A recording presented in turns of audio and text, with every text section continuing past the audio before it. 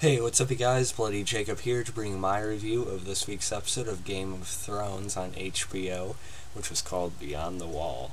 And, yeah, I want to apologize for my lateness, but I got home from work about an hour or two too late tonight, so I had to catch the replay. But am I glad I watched it as soon as I could yet again, because Game of Thrones delivered yet another excellent and incredible episode this season. I think it's been a really great season. Um, how in the world IGN gave this episode a 6.9, I will never understand. Look up the review. Look up the review yourself. IGN gave this episode a 6.9. I don't really get it. I thought this was a great episode. Um, just from the way all the battle and chase sequences were shot, just the tone that went with all of that, the environment, the way that affected it, and then the dialogue with the other characters elsewhere. It's pretty much got perfection, Game of Thrones perfection. So I don't really know what IGN is getting at here, but anyway, it seems like every episode this season has just been getting better and better. And at this point, I think it's just to the level of greatness that only next year's, climactic moments will top. But that's how good this was. So of course, it was mainly revolved around Jon, the Hound, Tormund, Jorah, Gendry, and as well as the Brotherhood Without Banners and some other, nameless people they had taken with them, which they did kind of pop up at random times. We just be seeing someone dragged off that we don't really know. But it's just like a weird, minor, little nitpick. But it's mainly revolved around them going out beyond the wall, to capture a White, to take to Cersei to show her what the real threat is, and they should focus on that. We'll see how that goes next week. So before we get to that, though, let us talk about Arya and Sansa and Winterfell. Of course, Arya confronting Sansa with the letter she had found, which was sent during the time of season 2 and 3 during Rob's rebellion and everything like that. Of course, Sansa, she feels pretty irate and almost very personally betrayed about this, because this led to the execution of Ned, and really seemed to show like a very big weakness in Sansa, or like another side to her that Arya was sort of exploiting in the previous episode. Saying how she really wants to be queen and she's more about protecting herself, and basically, Arya said it in much more clever ways than I am right now. I do think it is correct that there is a part of Sansa's psyche that does want to be queen, and ways Jon doesn't come back. But I do think Arya is a little bit harsh with her this week, because Sansa was forced to write this, and yeah, she might like pretty things or being comforted and things like that. Again, I'm not really speaking correctly, but at the same time, Sansa, we've seen her journey firsthand. Thanks to our fan perspective and our viewer perspective, we know what she's been through, and what kind of pressure she was under, and what kind of situation she was really in there. She really didn't have much of a choice, but to write that she wanted her beloved Joffrey protected, and have him find some kind of peace or something. Sansa and Arya have just grown up in very different worlds, really, although the same, just in very different manners. And I think that really showed here, although I really hope what this actually is Arya, and Sansa sort of playing Littlefinger and exaggerating the issues between the two. I do think they are different. I do think they have some form of wall between each other that sort of holds them a little bit apart, especially compared to where they were at the beginning of the series. But at the same time, I don't think it's to the extent where Arya is almost threatening to potentially kill Sansa. Although again, at the same time, I do think some of what Arya said about her is true. I don't think it's going to as large an extent as she is seeming to push it. If Arya is being completely serious to Sansa here, I gotta say I'm on Sansa's side of things here, at least when it comes down to it, maybe. But I still thought that dialogue was really well written between the two, and Arya delivered it well, especially with how creepy she was when Sansa discovered her faces and everything like that. So that was good. And I think it's about time we see Littlefinger die, though hopefully that comes... excuse me, hopefully that comes fairly soon. And, of course, Daenerys eventually leaving to go and, rescue the others beyond the wall. Tyrion did try to stop her from doing that just because what would happen if they lost her, that would just, devastate everything they've tried to build and, everyone who cares about her. That's still there. But, Daenerys, she's going to go out and do whatever she could for him at that point. But before we get to that climactic sequence here, I really like the journey as they're again walking through the increasingly awful, weather beyond the wall. I just saw the episode did a great job, just touching on every character's, personality and their dynamics and connections or parallels and contrasts. I thought were all really well handled. I like the banter between Tormund and the Hound, especially. I thought that was pretty fun, especially when Tormund brought up Brienne, and said he wanted to make babies with her that would grow up as like these ginger rulers and take over the world basically and stuff like that. And the Hound said he knows her, of course, from a certain experience.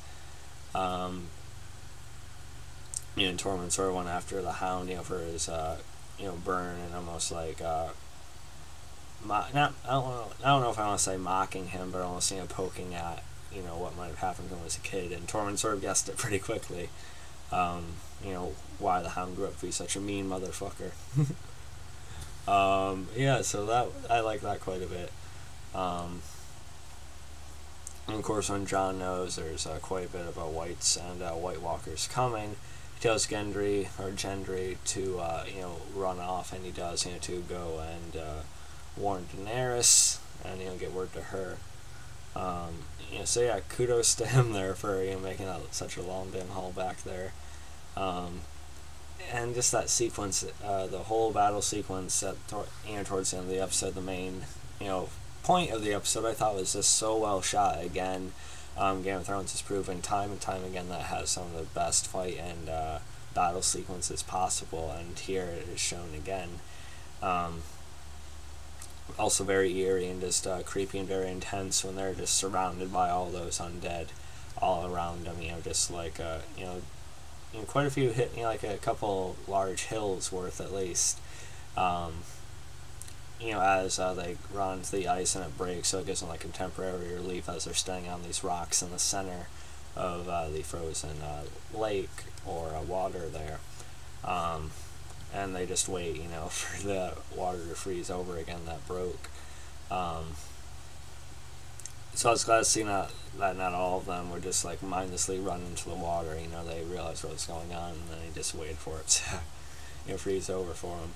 And then also the Hound, throwing the rock at the White and knocking its jaw off. I thought was kind of funny.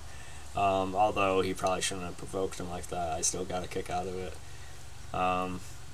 Also awesome that the Hound got to use Gendry's hammer there. I thought he was badass with it. And then also when he pulled a little hatchet thingy out too, it was good, of course, too. It just depends on the circumstance of how he wanted to fight and how quickly.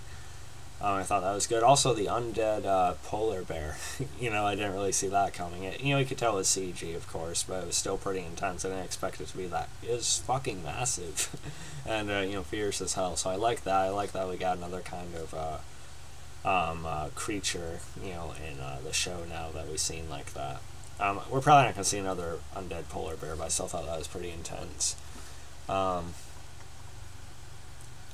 And when Daenerys shows up with the dragons, it's, really cool visual to seeing it, just obliterate, quite a few of the undead, with the fire and everything, all three of them.